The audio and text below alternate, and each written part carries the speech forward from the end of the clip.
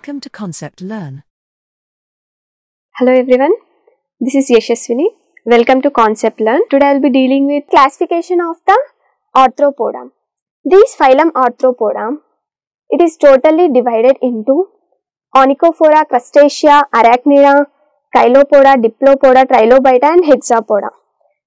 Previously itself we have discussed like how many classes are present in it.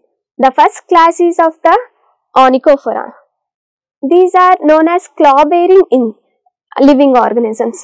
Claw-bearing, because just see in this image, these are the different claws which are used by the peripatus insects for their locomotion purpose. And this comes the second class, Crustacea. These crusta, here crusta represents shell. Here you can see, this is the shell which is present on these living organisms.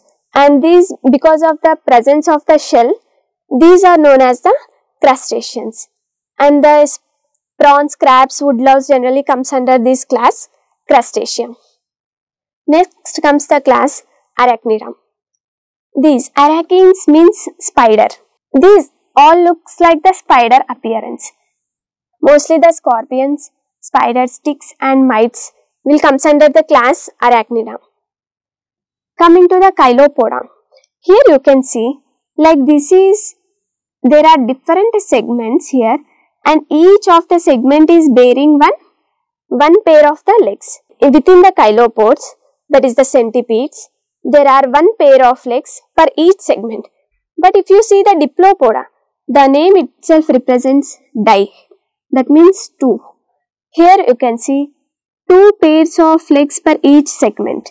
In case of the Chilopoda, there are only one pair of legs per the segment, but in case of the Diplopoda, there are two pairs of the legs per segment. And millipedes or the living organisms that generally comes under the class Diplopoda. Trilobita. These trilobites, it's an extinct group.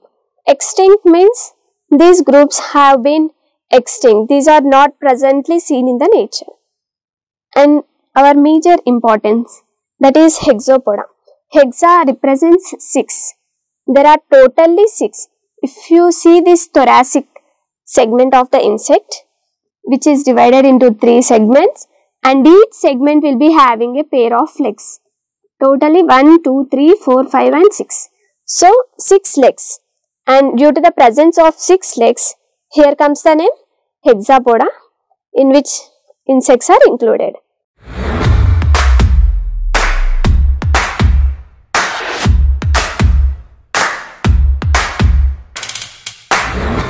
Welcome to Concept Learn.